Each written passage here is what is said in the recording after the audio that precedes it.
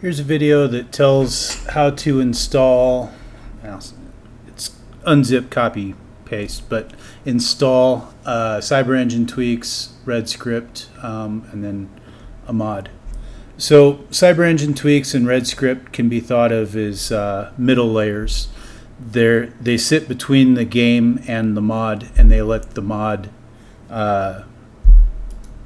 write to the game.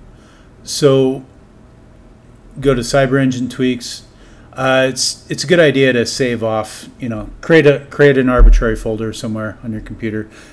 It's a good idea to save off the links, that way you can get at them easily later. But anyway, so CyberEngine tweaks, come over here, files, manual download,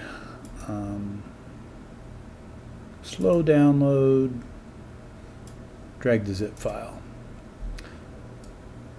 Right, drag, extract here.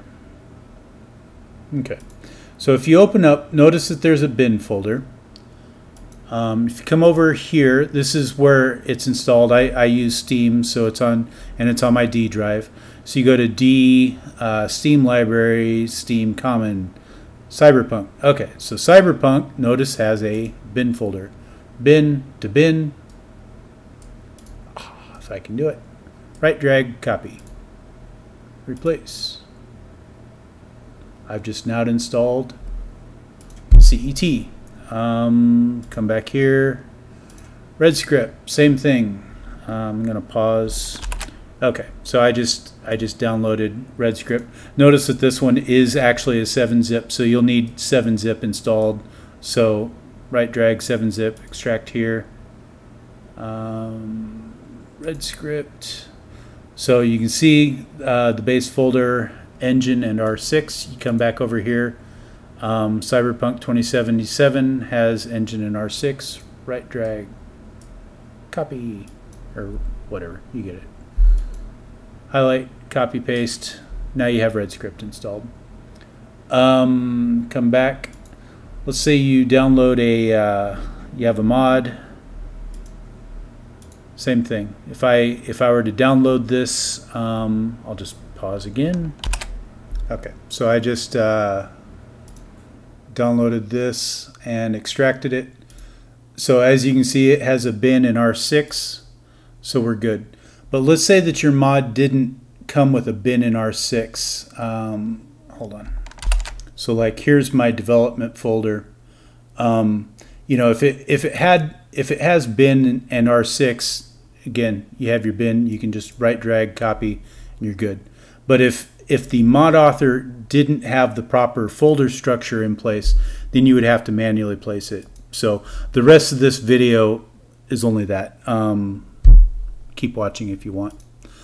So CET, you go into bin, x64, plugins, CyberEngine tweaks, mods folder. This mods folder doesn't exist when you first install CET. The first mod that you put on will put this mod folder, but let's say that it doesn't exist, so you would create a mods folder, and then you just create whatever folder name you want. In this case, like low flying V, create that, and then I just copy, drag. This db.sqlite, and then the log file will get generated the first time you run the game. So if they have it, it's not needed. Redscript, most mods, the Redscript files are sit at the base folder.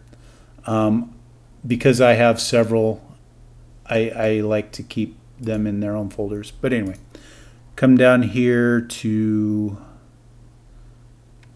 let me pause and just, so there it is.